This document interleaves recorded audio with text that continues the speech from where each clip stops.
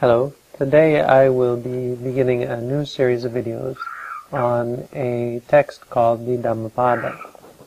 The Dhammapada is a group of 423 verses that are said to have been taught by the Lord Buddha at various times during his life. So it's generally considered to be a fairly good summary of the Buddha's teachings, and so I thought it would be quite a good subject for videos in order to spread the Buddha's teaching and help more people to realize the benefits of the teaching. So what I'm going to do is read you here. I've got the Pāļi verse. I'm going to read it in Pāļi, one verse at a time, and after the verse I will translate it piece by piece into English, give you an understanding of what it means. Then I will tell the story which goes with the verse, because each verse has a story that was passed down that gives the occasion and the circumstances in which the Buddha gave this teaching. And after I give this sort of a short summary of the story, then I'll explain how I think we should understand this verse and how it can relate to our lives and to our practice. So one note about the stories is that there's two ways we can go. Some people will pay more attention to the stories than the verses and remember the Dhammapada as a series of stories. Another group of people will never have heard or have read the stories and will therefore think of the Dhammapada as a group of verses. And I think I'm going to try to hit a happy medium where we don't go to either extreme, because the verses have a great benefit to them in providing a good example of how the teachings can be applied and of how they apply to our lives. They provide us with encouragement when we hear about people practicing good things, and help us to adjust ourselves when we hear about the results of bad things and so on. They help put it into context to some extent. But what I'd like to say is that we should not let the stories dictate the context of the verse, because even though they do provide some context, it's clear that the Buddha was not meaning to apply the verse only to the context in which it was taught. The teaching came as a result of a certain event or occurrence in the Buddha's time, is true, but the teaching, of course, is much more broad and deep often than the circumstance allows for. So today I'm going to give the first verse, and this is of the Yamaka, which is the first group of verses. It's the Dhammapada, 423 verses, is separated into different sections. So this is the first verse of the first section. And the verse goes in Pāļi, Manopubbaṅgamā dhammā, manoseṭṭhā manomayā, manasā paduṭṭhena, bhāsati karoti tato dukkham anveti, cakkaṁ vahato padaṁ. This is the Pāļi. The translation: Manopubbaṅgamā dhammā, all dhammas, dhammā is all dhammas, are preceded, manopubbaṅga means they're preceded by the mind. All things, all reality, everything is preceded by the mind. Manoseṭṭhā manomayā, they are governed by the mind and made by the mind. Seṭṭhā manoseṭṭhā, they are governed by the mind. Manomayā, they are made or formed by the mind. All things. This is the Buddhist words. Manasā paduṭṭhena, if with a impure mind, bhāsati karoti one acts or speaks. If one acts or speaks with an impure mind, tato dukkham anveti, cakkaṁ vahato padaṁ. Suffering follows therefrom, just as the wheel of the cart follows the ox that pulls it. So, if an ox is pulling a cart, the wheel has to follow the ox. There's no way that it can't. It can't stop. It can't change its course. It will have to follow after the foot. So, on the path, you will see the footprint of the ox, and you will see the print of the cart following it always. because as long as the ox is pulling the cart. In the same way, when we act or speak, if our heart is impure, suffering will follow, just as the cart follows the ox, as the saying goes. So this verse was given in relation to the venerable elder monk Cakkupāla. Cakku means eye, so Pāla means guardian, so his name means one who guards his eyes. And this is a name he was given. His original name was actually Pāļi. But the story goes that he became ordained under the Buddha a little bit later in life, and so he didn't spend so much time studying. He stayed 5 years with the Buddha to do the basic training as a monk, but after that he asked permission to go off and practice in the forest with some of his fellow monks. And he spent 3 months of the rain season in the forest, and he made a determination not to lie down for 3 months. So he undertook this practice to only do walking, standing, and sitting. And so he would do walking meditation, he would do sitting meditation, he would do standing meditation, but he would never lie down, not for 3 months. No sleeping, that's what this means, unless he would sleep sitting up or nod off sitting up by accident. This is a practice that monks will undertake when they've developed and after they've progressed in their meditation or become proficient and confident in their practice. So he did this for 3 months, and during this time he developed a disease of the eyes, a sickness in his eyes.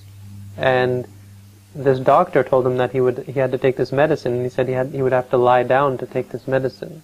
Something like it was put in his nose or something, some ancient Ayurvedic cure. And now Cakkupāla, he didn't say yes, he didn't say no, he took the medicine and he went home, and went back to the monastery, and he thought to himself, what should I do? He said, well, I've given this vow that I'm not going to lie down, and I really want to carry out my vow and to really exert myself in the practice. And so as a result he sat up, and he kind of took the medicine sitting up, but he didn't lie down. As a result, his sickness didn't get better, it in fact got worse, and he went back on alms round, and the doctor came up to him and asked him, how is the sickness? Is it getting better? And he said, it's the wind is still hurting my eyes. And he said, well, did you lie down to take the medicine? And he didn't say anything. He just stood there, and the doctor said, sir, you have to lie down to take it. And he said, well, thank you, and he went away. The doctor started to get suspicious, and so he went back to the monastery, followed after the elder, and went and looked at his dwelling and saw that there was no bedding.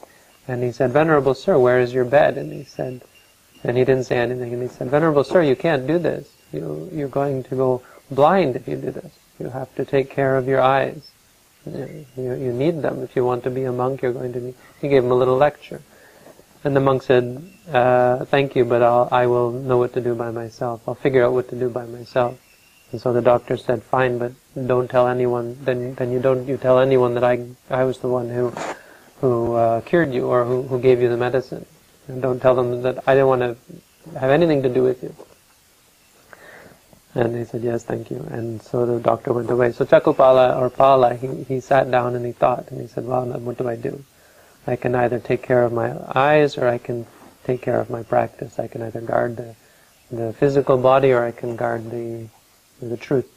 And he said to himself, if I don't take this medicine, if I don't take it properly, then I might lose my eyes. My eyes will be ruined. And he said, but these eyes, these ears, this body, this self, this thing that I cling to, eventually it will all be ruined. It will all fall apart. He said, why should I base my life on the well-being of something physical? And he said, it's much more important that I should guard the Dhamma, I should guard the truth, than that I should guard this physical body. And so he didn't lie down, and he didn't take the medicine, and he continued on with his practice. As a result of this, two things happened. First is he lost his eyes, and the second is that he gained his eyes. And this is how the text goes, that as he was doing walking meditation, at the same moment, his eyes got worse and worse and worse, and finally they deteriorated, or something changed, something switched off.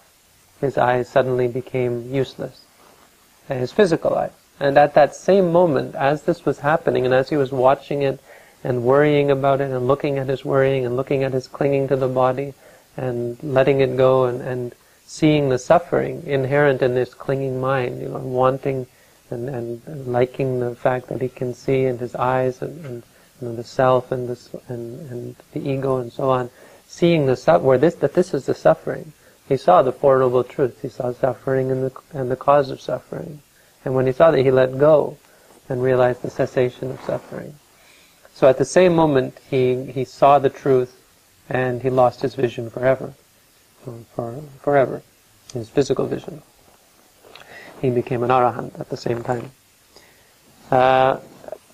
So at the end of the rain season, after his practice, and after he helped out the rest of the other monks to become, to practice correctly as well, he made his way back to the Buddha, and spent some time back at the monastery where the Buddha was staying, I believe in Savatthi in India, and in Jetavana, the great monastery of the Buddha.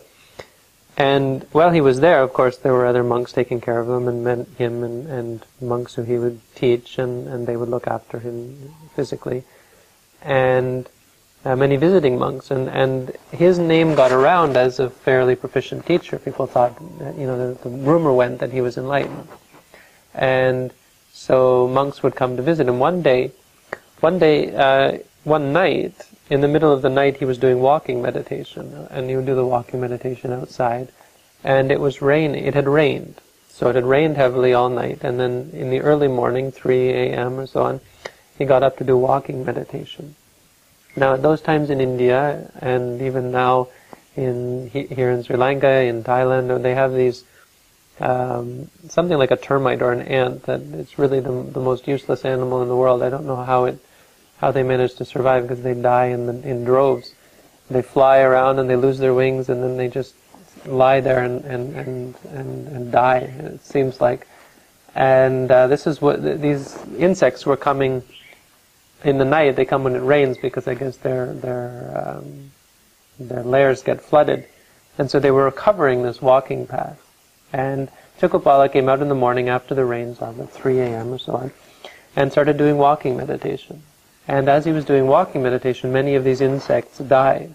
So as he was walking back and forth, he had no idea that they were there, and they died. Many of these insects were squashed. So in the morning, these monks came to see him, to meet him, and said, "Where is the Venerable Cakkaṁ?" This is the name he was given. And the monks who looked after him said, "That's his monastery, that's his kuti over there." And so they went over to look, and they saw this walking path that was covered with his footprints, stepping on these termites, or these ants, or whatever they are. And these monks were terribly offended, and they thought, how can this be an enlightened monk who's here, engaging in wanton slaughter of these innocent creatures? And so they were very offended, and they went to see the Buddha, and they said, this isn't right. This monk he should be taught how to practice correctly. How can he be an elder and still not know the correct, how wrong it is to kill? And this is where the Buddha gave this teaching, which actually becomes a part of a very famous, or the very important part of the Buddha's teaching is the Buddha's teaching of karma, which actually denies the efficacy of karma. So people say the Buddha taught the theory of karma, and in fact, you can say the Buddha taught against the theory of karma, because the Buddha said, "My son, Cakkaṁ, is not guilty of anything, he's innocent." And then he said, "Manopubbaṅgamā dhammā," the mind perceives all dhammas. The mind is what leads to suffering. If you act or speak with an impure mind, that's where suffering follows.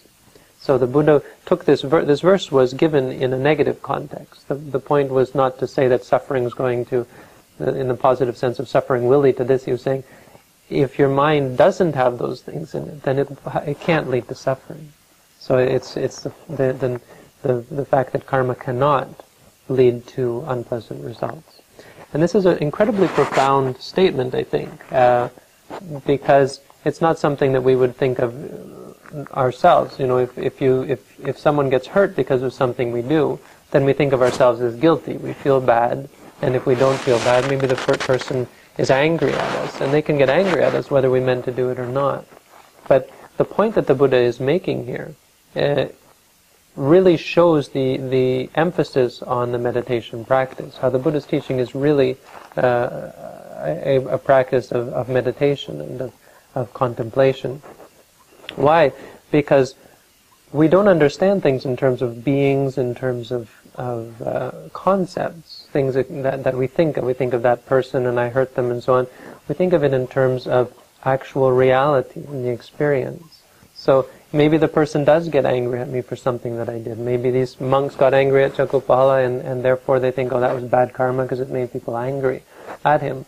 But at the same time you can say, well, Cakkaṁ doesn't faze him at all, really. He had no bad intentions towards the insects. He had no bad intentions towards these monks.